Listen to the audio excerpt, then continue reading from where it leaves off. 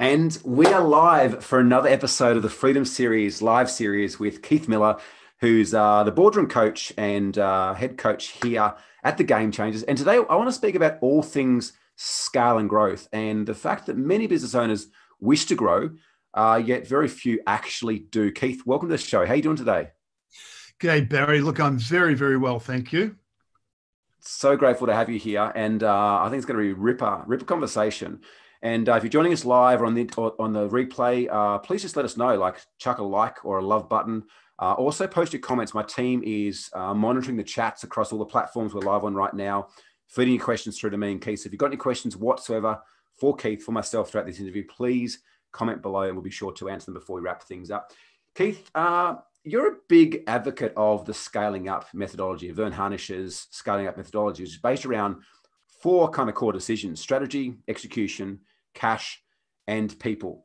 What about that particular methodology do you feel is so robust in actually seeing businesses grow? I started a number of businesses, Barry, and I got to a certain stage and I couldn't grow it any further. Yeah. And it really frustrated the hell out of me because in both of those, three businesses, I had a vision of being big, grand, national. One was a public relations company, a national public relations. I had a vision for. Yeah. But they got to a stage where there was a ceiling, the harder I worked, the worse I went. And so then the recession would come through, and you wouldn't have to worry too much about that. So, the thing with I came across scaling up. And suddenly the heavens opened, the light came down, and it was the reason why I couldn't grow both my businesses. It was so simple, and Vern had made something very complex, very simple for us all mere mortals to follow. Yeah. What do you think it is that confuses most people when it comes to growing a business? Like it's a great thing you talk about, and I just meet so many entrepreneurs that are experiencing a huge amount of overwhelm, no idea of what to do when, and they're willing to put the work in, they're willing to do the work. They're just not quite sure maybe where to focus their time. Like, what do you think it is that creates so much uncertainty in growing a business? Barry, it goes back to your opening statement. There's a lot of business people who wish to grow their business. Yeah. And wishing to grow the business is not the answer. It's a huge desire to grow the business. Everyone will say, look, I'll take growth. Yeah, I'd love to grow the company. But they don't sincerely believe or have the great desire to grow it. Yeah. And it's a bit like your name of your book. And by the way, I love the title of your book, Path to Freedom. Yeah. Freedom is one of my favorite words. It really is. And I think that we take freedom for granted.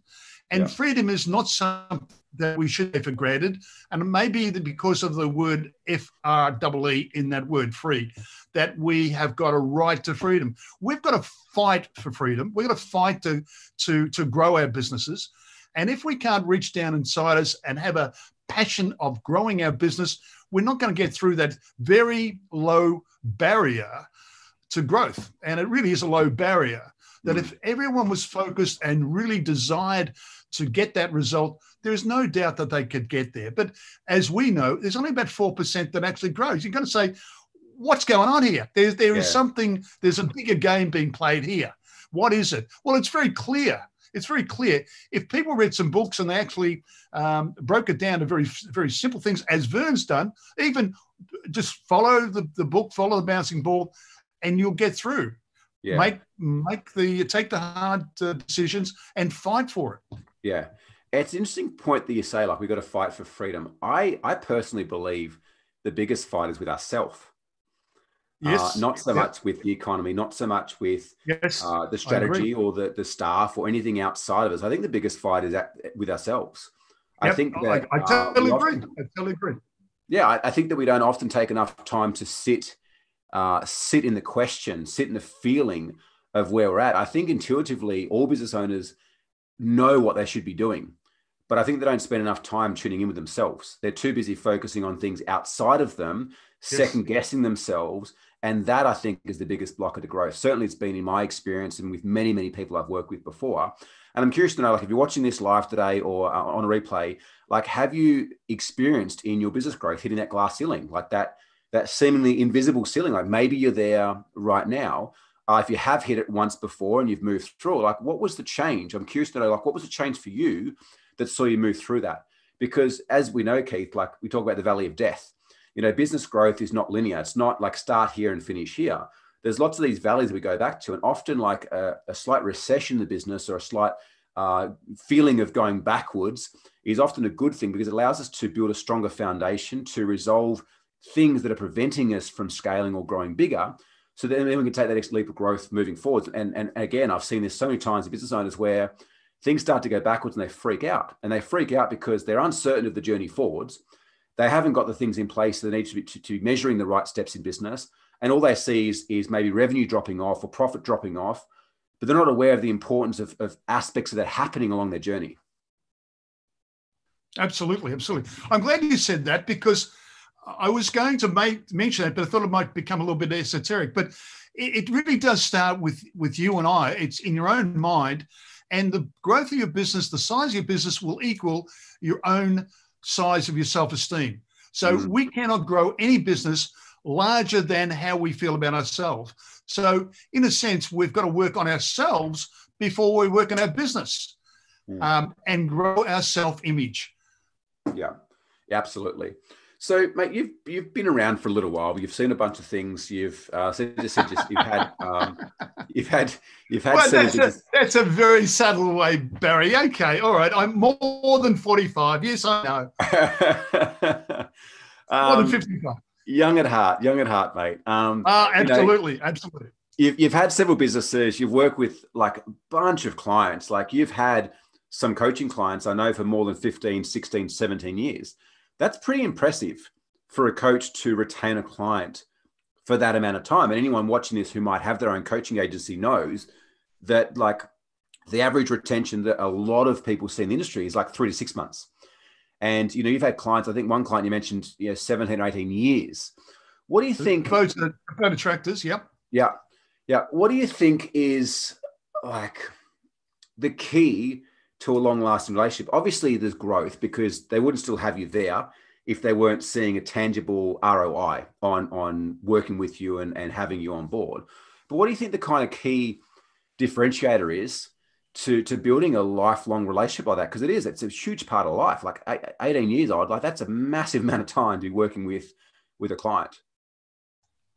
Well, it's like asking Paul McCartney how he wrote music. He can't even read or write music, but he plays music by ear. And so you're saying why? I'm not too sure. But if I break it down, a couple of things. One, a coach has got to believe in the coaching client, the client. He's got to believe in that person. And this comes from Bill Campbell, who coached the likes of Steve Jobs and Steve Schmidt and Microsoft and Google, who had a tremendous belief in the people that he coached, more so than they had in themselves. Yeah. The other thing is that you've got to be dedicated to that person. My definiteness of purpose is to make this person outstandingly successful, so that I will have an impact on him, more so than if he never had met me. So my real goal is to make that person successful. Now, that can be terribly frustrating, because you can see a lot of things in this person, and if they just got off their bottom and they can procrastinate and they just took some steps forward, that they would break through. Yeah. But you've got to pick them up. You've got to dust them down. You've got to kick them up the bum occasionally. But in a sense, you've got to believe in them more than just money. Money doesn't come into money follows, but you've got to believe in them and getting their goals, helping them get their goals. Yeah. Interesting point you raised, and it's something that we shared and spoke about on yesterday's live stream session with Michael McNish, is around that. And what I shared is that I honestly believe that half of what moved my clients forwards when I was coaching myself one-on-one was my belief in them. Is that I believed in them and what they're possible and what they're capable of, far beyond what they believed in themselves. Yeah. And I believe that belief alone was enough of an instigator to see things start to move forward for them before we even talked about strategy, before we even talked about tactics, before we even started to dig into resolving some of the stuff internally within the inner game and their mindset that was preventing them from growing. You've been focusing and working and mentoring and coaching people around these 4 key decisions based on the Gazelle's methodology. You're one of very few coaches worldwide with the Gazelle certification, one of even fewer coaches worldwide with the metronome effect certification as well. You've been doing your research, Darry. What's that? You've been doing your research. That's good. I like Absolutely. Yeah. I know my people. What do you think it is around these 4 key decisions in business that make such a huge impact and cause an exponential percentage of businesses to succeed versus those that don't? Because we know, as you said before, like 4% of businesses succeed or 4% of businesses make it to the $1 million mark. It doesn't even necessarily mean that they're profitable, right? Or that the business is running out the business owner. It just means they're still in business. They've got turnover. What do you think it is about these 4 key decisions, strategy, execution, people, and cash, that kind of, I guess, holds the key to seeing businesses grow and scale? Okay, the 4 pillars, the 4 decisions are let's imagine 4 balls being juggled. Once upon a time, maybe 10 years ago, you could pick 1 or 2 and work well on those and succeed. Now all 3 have got to be being juggled at the same time. And that really is keeping them in the air all the time and catching them. And the person having the discipline and the focus to do that. So they must have the discipline and focus, because we have a natural bias to go to one. Let's say the execution. I've got a great product, I can go to market. But we sort of know about strategy, but we don't, because whatever people think about strategy, it's not correct. But they get carried away. And no one wants to know about cash. Cash is, I'll look at my cash. My account will take care of that. My account will take care of that. Yeah. And it's crazy. It's crazy. You've got to say, why in the hell did you get in the business? Well, to succeed, to be, to have a successful business. But somewhere along the line, you had to have an economic engine, which is generated by cash. But people just turn off from that. So it really is keeping those 4 balls going at the same time and having the discipline to do that. Now, discipline and focus, I picked those 2 words from Scott Farquhar, who was a client of Atlassian, I think out of Scaling Up of Verns. And he said, when asked, what were the things that made him successful? He said those 2 things, focus and discipline. And you can't mistake something like that someone is as successful as he's been. But it is actually keeping the...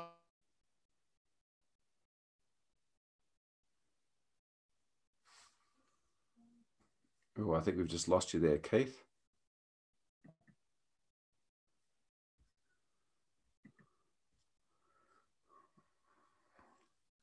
Not sure whether it's my connection or whether it's Keith's connection here, but we seem to have lost him.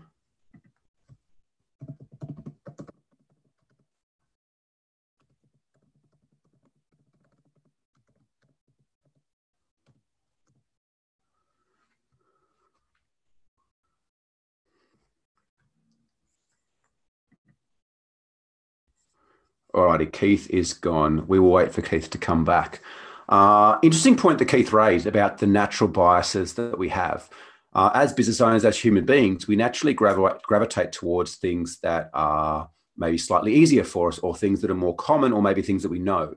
And so there's 4 core decisions, as Keith mentioned. There's a methodology that we use for when we help our clients get from typically, we can take clients on as early as $250,000 in revenue, and we'll grow them to around $2.5, $3 million before we move into the Boardroom program with Keith, where the 4 decisions really come into play. But those 4 balls are the 4 kind of core decisions. Are you back? Yes, I'm back. Sorry, I'm back. That's okay. That's all right. We lost you there a bit. Basically, what I was just saying is that, that interesting point you mentioned around the natural biases. As business owners, we have natural biases towards gravitating towards things that are easy or comfortable, things we've done in the past, which is why often, many of us can procrastinate too. Whereas understanding we have those 4 kind of core areas in the business, and understanding more so what falls under each of them allows things to become a bit more comfortable with knowing where to focus our time, knowing where to focus our energy, and where we can make the greatest impact as well. We had a couple of questions coming in here. There's one here from Justin from Sydney. Just several questions. With your years of experience, Keith, how do you differentiate yourself from other coaches with so many out there? First question. Well, first of all, I'm one of 12 who are certified scaling up coaches who have been trained on the scaling up methodology, which is an ongoing thing, by the way. And I would do, and I know that my colleagues, the dozen or so coaches in Australia, would do about the same. We would do an extra 20 hours a week in the study of business, reading books, watching podcasts, everything, because I see I've got to be at the edge. I've got to be at the front edge as to stay competitive. And I couldn't go through a whole week without not reading my Twitter feed, Inc., Fortune magazine, going on YouTube, and reading books. I would just become dated, as many of the coaches are. I mean, they particularly, they find themselves out of work. So what I'll do, I'll be a coach. I don't know what that gives them the qualification. But as you've said before, Barry, and I've heard you say it, there's no real standard for coaches. There's no competency. Yeah. Anybody can put the shingle out. And I guess the results will speak for themselves. They'll either go broke or they'll get a couple of clients and they will just hang around the subsistence basis of just staying in business and not really exceeding. The trouble is, a lot of them murky the water and make it not so good for all of us. Yeah, yeah, and it's interesting you put too, though. Like the scaling up methodology's been proven time and time again. Some of the most successful companies in the world, have used them and their methodology, you guys and your methodology, to grow. Like Atlassian's a great example. Red Balloon, I know in Australia, is another great example. So there is a certification required behind that particular to say, hey, I'm a qualified gazelles coach. And you've taken that further as well to take on board several other qualifications that marry in nicely with Vern's methodology. Yeah. The other question that Justin from Sydney's got here too, and if you are watching live, welcome. Thanks for joining us. Hit the like button. Let us know that you're watching, and also put your questions below, and my team can bring them through to us so we can get them answered for you guys as well. Justin said, would you consider yourself more of a mentor or a coach? Well, I'm both and have been both. A mentor is somebody that occasionally, without any formality or structure, helps people who come and ask you for advice, and I do that quite frequently and regularly.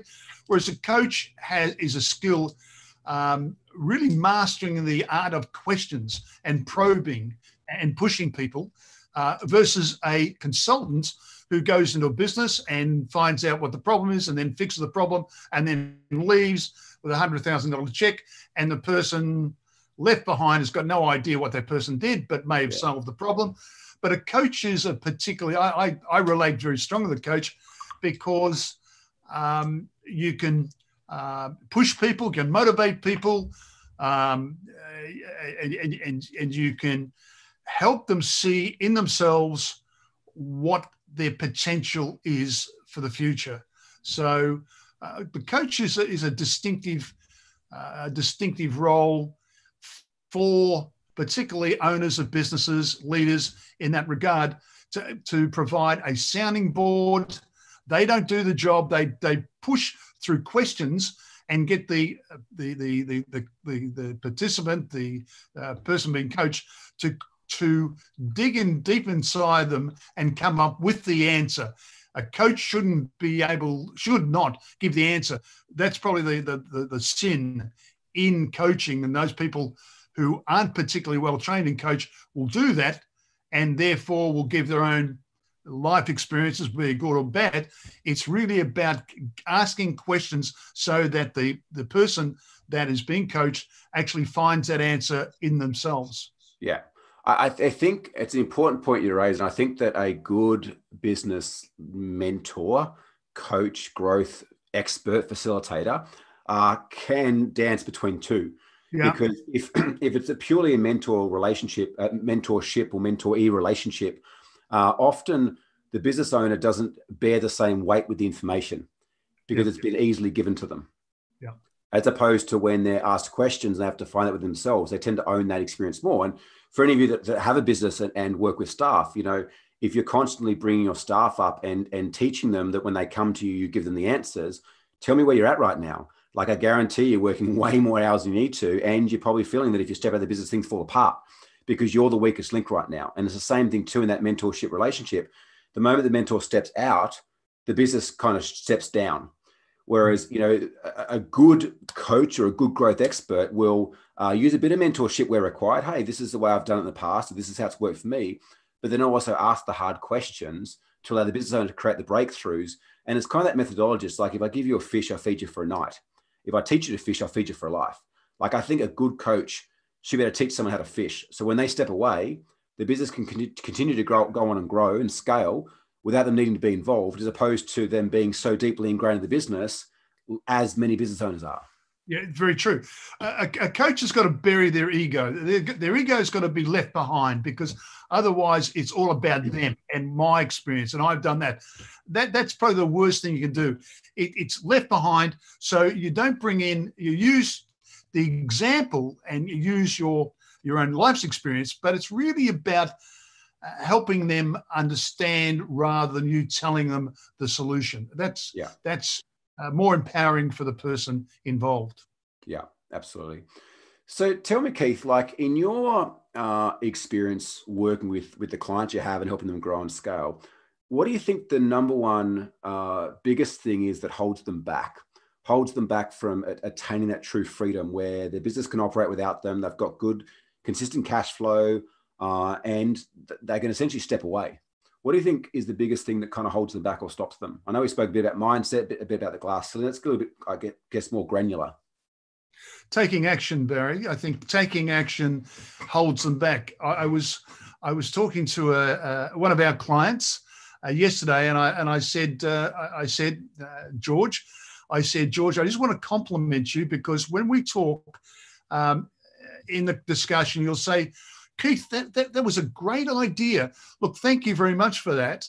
And it might be might have come out through a conversation. It might have been come from a suggestion, and he'll take it down and he'll do something with it. Whereas many people will push back and explain to you why they haven't taken that action or why it won't work. And I said to Joy, I said, look, I enjoy working with you, but importantly, you've got your own self-confidence and self-esteem very healthy, that you can accept that you don't have all the answers, and that you're willing to take those suggestions and solutions for things that you need to be solved without question, because somewhere along the line he believes in us and believes in me that the advice is good. So without any pushback, he takes it and he puts it straight into action within a few days. And that's probably a marked thing, because a significant thing that a lot of people take it down and they agree and the action's decided, but it doesn't get taken. The action is left in the room or left behind somewhere else because we just didn't get around to doing it. Well, I think consistent action too. You know, like I see people, they'll take a whole bunch of action, they get inspired, they take a whole bunch of action, start a whole bunch of stuff everywhere, and then next week they back right off again, or it gets too overwhelming, or they procrastinate. I think consistent action, you know, like over my last 18 years of building businesses and helping other people build businesses, I think really looking back now and reflecting, the one thing that's been key for me is consistent action. Even if the outcome wasn't what I wanted, consistently every day getting up and taking a step towards my goals, taking a step towards achieving my vision, whatever that is. You know, if we're not moving, it's very hard for a ship to turn that's not actually accelerating forwards. And your business is the same. If your business is not moving forwards, if you're not moving forward and taking action, it's very hard to turn directions or to understand what the hell's going on.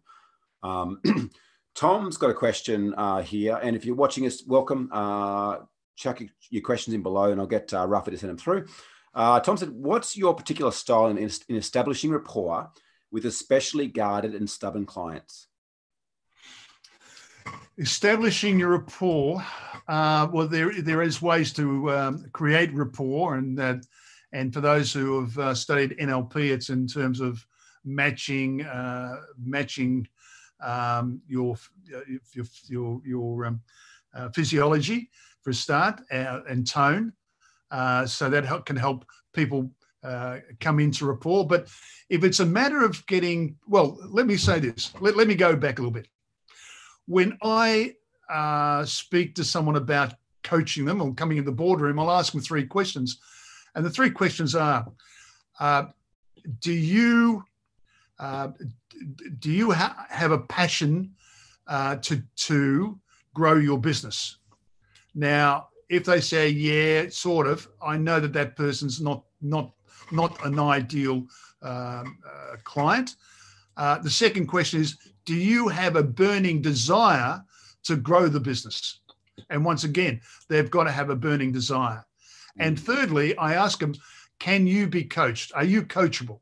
And those 3 questions will decide whether I will take on somebody who, and usually those stubborn people don't get to that stage. Yeah, it's a very good point. Like there's some questions around this yesterday, and we just typically don't get clients like that. You know, like us as a company, we generate 200 to 300 inquiries week in, week out, and we let 5 of them through into becoming clients. Like we have a very good vetting and screening process that ensures we bring in people that we want to work with, that are a good culture fit for us as a company, that are going to bring something to the table in terms of their experience with other members, but they're going to be coachable and take on board things. Like I remember back when I was a startup coach, you know, like many years ago, 9 years ago, I had stubborn clients and had clients that weren't listened. But, you know, I think it comes back to what you shared before, Keith. Like I had a business that represented my level of self-worth or self-belief at that point in time.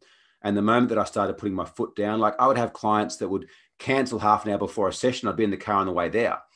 And it was the moment that I started to charge a higher rate, started to be clearer on the boundaries and the formalities that they had to abide by to work with me, that I started getting better quality clients.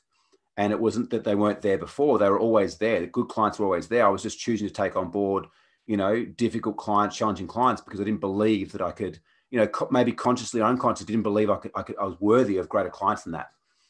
And so I think there's what we find is every time we tell someone no, it's like we have another 3 people wanting to say yes.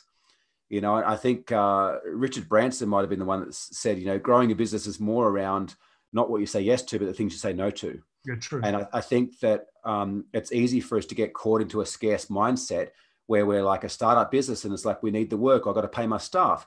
But that's a very, very slippery slope that's very hard to get out of, as opposed to being clear of like, who are you? Who do you serve? You know, how does your product or service benefit others? And being clear of who's a fit for you and who's not. And we've had clients we've turned away that weren't a fit, that have gone and referred people to us that were a fit. You know, there's a lot of power in the no, and there's a lot of power in being clear of what your worth is and what you're willing to accept and tolerate and what you're not. Yes. Nicely put, Keith. A couple of questions from me, and if you guys have got questions, now be the time to ask before we wrap this up shortly. Keith, can I say just on that tail of that, Barry? I see self-esteem and self-image is like a carton of milk that you take out of the fridge and you might happen to leave it out on a summer's day. It goes off. And that's how precious our self-image is. If we leave it exposed to negative forces, then it will beat that self-image up and we won't have the confidence to push forward. So what we do is with the milk is where we take it out, we usually put it back in the fridge because it's very fragile. And our self-image is very, very fragile too. It can get knocked about at times, and particularly in this world where everyone wants to tell you what they should be doing or negative speaking, it can actually take its toll and not even realize. And so therefore you become, you go into your shell and you don't feel worthy. So everyone, and certainly I do, I've got to be working on my self-image to pump it up, pump its tires up, keep it growing, so that I can reach and stretch farther and longer and take on those big projects, because I know if I don't, I will subconsciously set myself up for failure or push them away, because I know that whatever that is doesn't equal where I'm worthy to have that. So to do that, I got to work on me so that I can get there, so I can attract those bigger things in my life. Yeah, it's nicely put. It's funny because it's something that I touch on in my book. So there's a chapter on goal setting, and of course everyone's heard the traditional, like the SMART goals and so forth, things like that. But this is a little bit more esoteric than that. And not only is it esoteric, it works ridiculously well. And it comes back to goal setting around first starting with honoring your integrity. You know, what I realized many, many years ago is that when I was saying to people I'd do things and then not following through, maybe sometimes having no intention to follow through and other times having intention but not following through, what I realized is I was damaging that self-image. What I was doing is I was building a relationship with myself that I wasn't to be trusted. Now, what we tend to do as human beings is we're always willing to let ourselves down before we let others down. It's just part of who we are naturally as human beings. So if we're going out there letting other people down through not following through on our word or committing to things that we don't follow through on, that we don't keep our integrity with, when we go to set goals or we go to create a vision for ourselves, how do we ever expect to actually follow that through when we've got a past history of letting other people down? And it's something that I dive into quite deeply here, both in the goal setting section, but also towards the mindset section at the end of the book, because it's something I don't see a lot of people talk about, but it's also why I see so many people do fail in business is because of their relationship with their inner game. Everyone's talking strategy, everyone's talking tactics, everyone's talking about all these things you need to do. But the reality is it's like, if you look at a very basic NLP model, which is be, do, have, it's like be, do, have.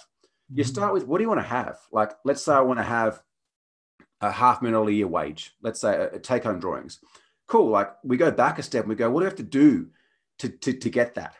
That's the doing part. That's the strategy, that's tactic. But then the more important part is, well, who do we have to be to do the things we have to do to have what we want to have? And it always starts in the being. Yet so often people start with the having and the comparison of not getting what they want, or wondering why they're not there yet, or that they get too stuck in the doing and they're constantly around busy doing a million things at once, going nowhere fast. But very few people start with the being. And it's like, okay, well, if I want to have this wage, or this investment portfolio, or this culture in my organization, or create this difference in the world, who do I first have to start being? First for myself before anyone else, then to those around me. And then through being that, what are the doing that I have to do? And so I think you put it quite well, Keith. There's certainly a matter of action, but equally too, if you don't first align with it internally, you're never going to get there either. No. Yeah. And by the way, because I know you want to move on to some other questions, and once again, freedom, terrific word. To me, freedom is really the law of cause and effect. You cannot have freedom unless you're on the right side of that equation. Yeah. So while you say, well, I want freedom, you may well be the recipient, in other words, the effect, and it's everyone else's fault because I don't have the money, I don't have the freedom from debt, etc. Yeah. If you don't get yourself back on the cause side, then you'll always be wanting to have whatever it is, and let's say in this case, freedom. So you've got to be the instigator rather than the recipient. You've got to be you can't be the victim. You must be the activator and controller of your life. And that's what personal leadership is. So it goes full circle. If you want to grow your business, you've got to take full responsibility for who you are and accountability, and seek that freedom by being on the right side of that equation. There's so much bubbling off right now, like so many lessons I've learned over the years. Like, I remember a distinct conversation. I used to have stuff towards people that had money. This is a long time ago, right? But within the last 18 years of my business journey, I used to have stuff towards people that had money. And I remember talking to someone at one point, like a coach or a mentor of mine, and they said, how the hell do you ever expect to be wealthy when that's the way you perceive wealthy people? And they're like, how are you going to attract something for you and create the experience for you when you just dislike that aspect in somebody else? There's complete cognitive dissonance there. They said, when you heal that relationship within you and you can look at someone who's wealthy, look at someone who's successful, look at someone who's free, whatever that is, and respect and appreciate who they are and what they've had to have gone through to be there, then you can have it for you. And that was just like one thing that I wrote about in here, like I remember distinctly, I was in a cafe in Canggu, Indonesia, earlier this year, writing one of the chapters. And I was sitting there and I was having a conversation just prior with a friend of mine. And she said to me, don't you feel guilty, Barry, that you're here in Bali, not working, surfing, playing guitar, writing your book, and you've got a team at home that's working full time to run your business? I was like, not at all. She's like, how do you not feel guilty about that? I said, I used to. Like, I wasn't always like this. I was like, but I've earned this. I've worked hard. I've put the things in place. And right now I'm serving the business and the vision the way that I'm here to serve. And my team are serving the vision the way that they're here to serve right now. And if you rang them up, they wouldn't be upset that I was sitting here writing a book and they're at home coaching a client, or they're at home processing payments, or they're at home doing marketing campaigns. They love that.